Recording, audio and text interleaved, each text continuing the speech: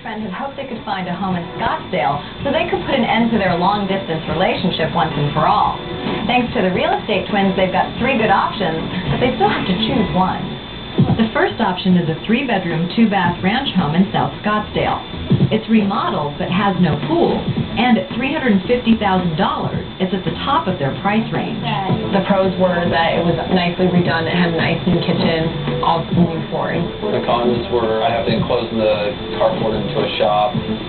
Priced at $340,000, the couple's second option is a 4-bedroom, 2-bath home with an open floor plan and a pool. The backyard had an awesome swimming pool. It was awesome for entertaining. We have smaller bedrooms. The kitchen needed to be remodeled. The backyard was a little noisy because of the wood fence. At $300,000, the final option is a home designed by famed architect Ralph Haver. It has 3 bedrooms, 2 baths, a vaulted ceiling, and a large yard. It had a nice swimming pool. It was a historic home. There's no place for me to put a shop right now, and also there's a lot of work with the paneling on the walls in the dining room, and the kitchen needs to be completely remodeled. So, which house did Cody and Trent choose?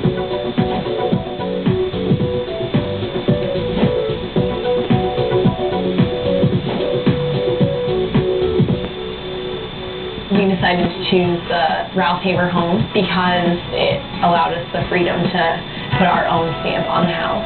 It's a well-known designer, so we like that. You ready to sign? We are. Not wanting to take any chances, Cody and Trent offered the full asking price. And just 2 months later, they're having fun fixing up their historic Haver home. Look at these and tell me which ones you think would be best in the living room.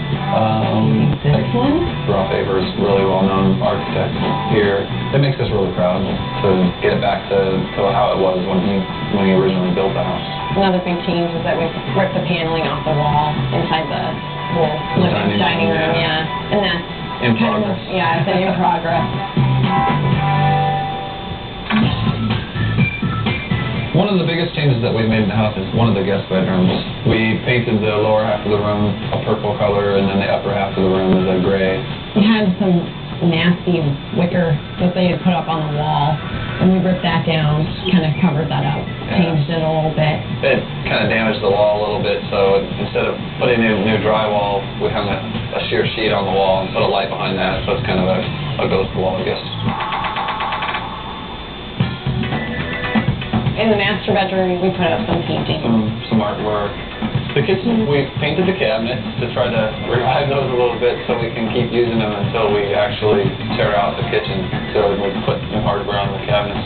The old ones were pretty well worn out. Other than that, we haven't really done anything other than use it. We don't want to do anything so we can really afford to just do the whole tear out and replace everything. Trent's also looking forward to setting up his metal shop.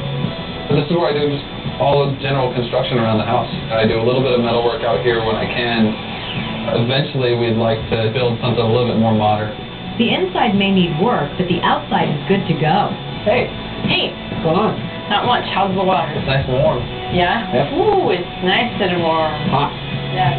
And as they sink into their new lifestyle as homeowners, Cody and Trent have another big change planned. We're going to be getting married, so I asked Cody to marry me actually on the first night that we stayed here. Now at their new home, Trent and Cody are excited to start their new lives together. This is a big time in our relationship. I mean, this is our first time living together. We got engaged here. We'll be living here when we get married. So I think this house is, when it comes time to sell it, if we do, it's going to be very tough to sell. I mean, this house will have a really important part in our life. Yeah, I need to show us to the bar. Who's the bar? Who's the bar? Wise toy.